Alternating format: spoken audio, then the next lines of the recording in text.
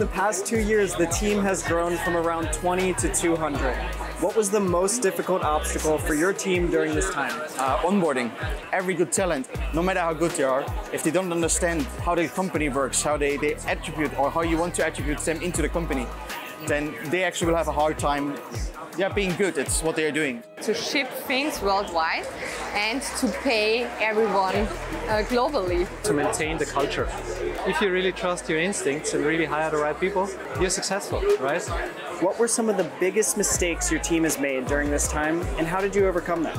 The team didn't make mistakes, to be honest. No, really. It was actually more on me and Alex. Not growing at the same speed like the other teams made. I had to recruit really quickly. We could have hired earlier and faster.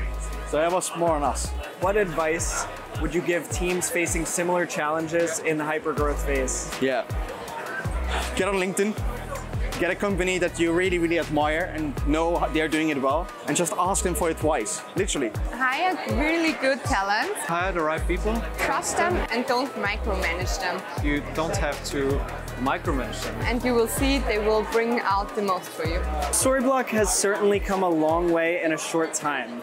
What is your absolute favorite thing about the company? The team, 100%. The great culture and the people. Definitely the culture. I love the culture at Storyblok. The team is great, the product is great, the customers love you.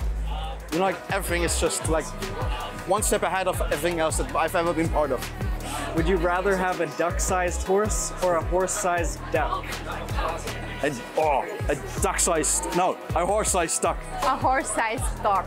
Duck-sized horse, because it's super handy. You can, take it everywhere.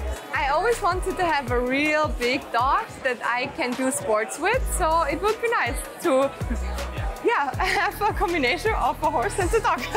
In terms of monetizing, I think duck-sized horse would definitely, have a better market fit.